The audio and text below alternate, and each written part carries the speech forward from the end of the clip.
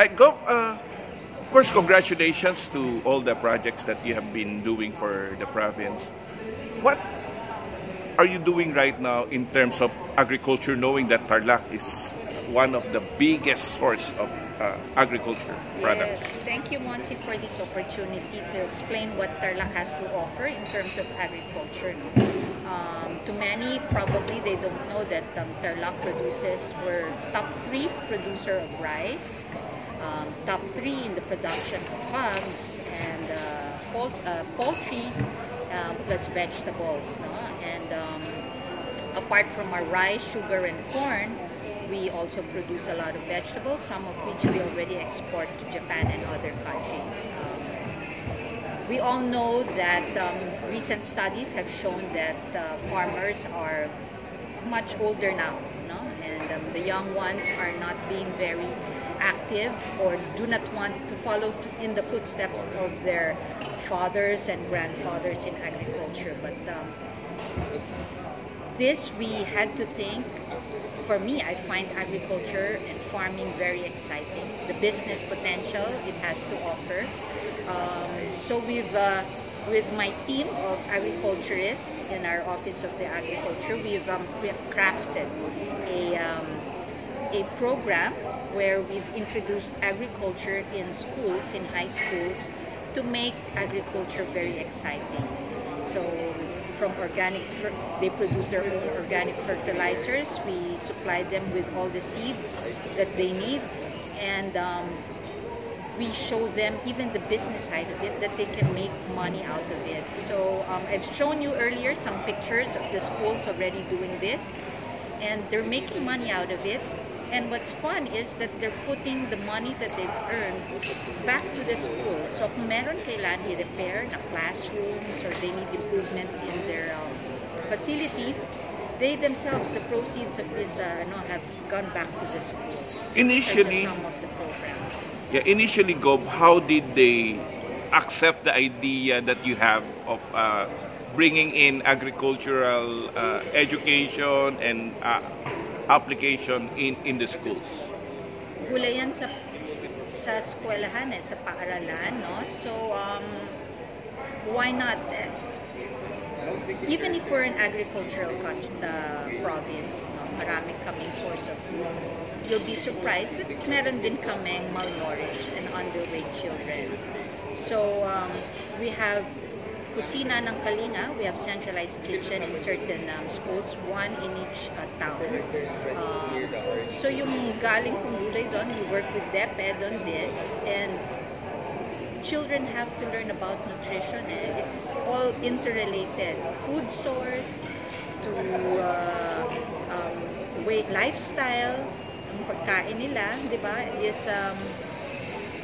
the whole cycle. The children now find it exciting. Hindi pala siya kasing boring nung dating naka-expose ka sa init, no? There are ways to do. And when you see yung produce mo na namunga yung talong, yung kalabasa, it's so fulfilling, and the kids love it, no? So down the road will there be some more buyers of the ideas? Would it be rolled out in the entire province? It is rolled out in the entire province. I have 17 towns and 1 city, so we've rolled it out in most of the schools that have land. Meron silang extra land to cultivate and to grow vegetables. Complete cycle, Monsi, no? From production. I've also helped my SMEs, no? Producing. We teach them to better yung mga calamansi, yung rice, yung iba-ibang production. So we go on high-value crops, and I've taken my SMEs in different trade fairs in Japan, in China, para ma-expose sila sa iba-ibang produkto na pinoproduce in the region, and makapag-compete din sila. So it's a full cycle, no? But yung interest, syempre, has to start with the young ones. And then dun sa mga middle age na, yun na yung entrepreneurial side of it. Hanggang sa so and so forth. I try to connect the whole cycle. So this will be your legacy, Governor. And do you think we have an issue on food security? Sa Manila siguro kasi wala nang arable land dito sa Manila, no? So but in terms of sa amin sa Tarlac, sabi ko nga it shouldn't be an issue because everyone has a backyard. Just grow a few chickens, may kambing ka, magtanim ka ng kamatis, talong in a small plot of land. You don't need big to be able to have that. And that's what we're trying to teach sa mga barangay at sa mga scholages to process our vegetables. We lack in certain, and I want to teach with the weather now, no? Climate change is here. It's too hot in Tarlac, no? In summers, our prediction, our forecast, aabot na ng 42 degrees ang summer namin. So, hirap na ang vegetables. So, what we're doing and what I want to come up with is to introduce greenhousing talaga. You know? Para medyo climate controlled ang pag-produce ng ating mga gulay.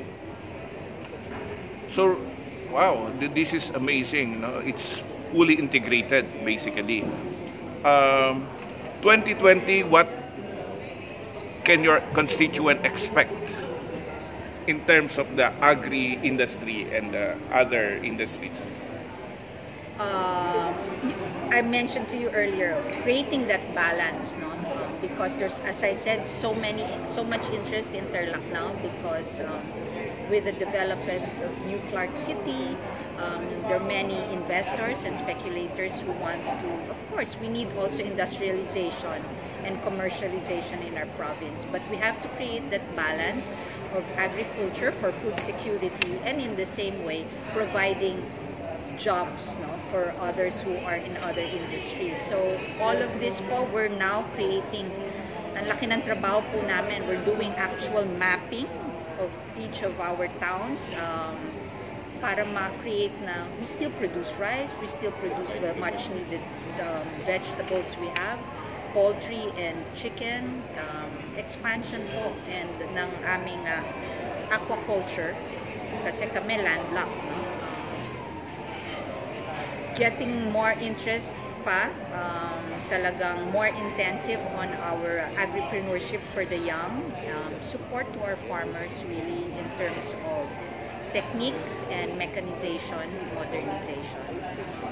I like the concept of AGRI-Preneurship. No? It's the first time that I heard it. What led you to come up with this kind of concept, Governor? After I've spoken to a lot of our farmers, parang they don't understand the concept of, you know, planting rice is never done. Parang gano'n na lang po, no? And kung minsan when I talk to them, they'll come to me, certain cooperatives would come to me and ask, ay ma'am, kailangan namin ng harvester, kailangan namin ng tractor. My question is, they should be able to quantify, diba? Bibigyan ko kayo ng tractor, how does that give you savings per hour? Hindi nila po kuminsan naiintindihan yun eh. So I think what's missed out is they know how to plant, to till for vegetables and rice, pero yung financial and business side of it ang kulang. So ito po yung, that's why bata pa lang, we have to introduce that there's business to it, no? Why in other countries, a farmer with 1 hectare can make so much money. Eh dito po, 3 hectares. Bakit? That's where we come in to teach them and make it more. Kaya agri-preneurship po. Any message to your constituents, Go? Oh, you know, it's best to grow your own food, diba? Whether it's for personal consumption, yung extra, ibenta po natin. And number one, you know what kind of quality ng pagkain na tinatanim natin, free from pesticides. And eto funny ha, Monsi, we give away, as an assistant sa Department of Agriculture in the province of Tarlac, we assist our farmers, lalo na rice farmers namin. We give seeds, no? When I ask my farmers, sino sa inyo ang bumibili pa ng bigas, ng rice nila? And the rice farmers, 100% of them. Isn't that ironic? ikaw na nagtanim ng rice, you sold it at such a low price, and then bibili ka nung consumption ng pamilya mo, mas mahal. Eh yun lang po, lugi na eh. So these are the things we want to change, no, about the concept of agriculture.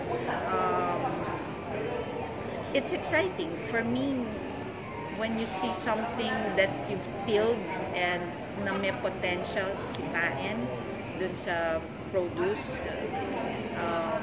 Agri-preneurship, farming is the way to go. And you see it all over, not only in the Philippines, you see it in civilized and modern first world countries now. In every plot of parkland space that they have, they're converting it to fruit-bearing, vegetable-bearing plots, diba? So this is all food sustainability.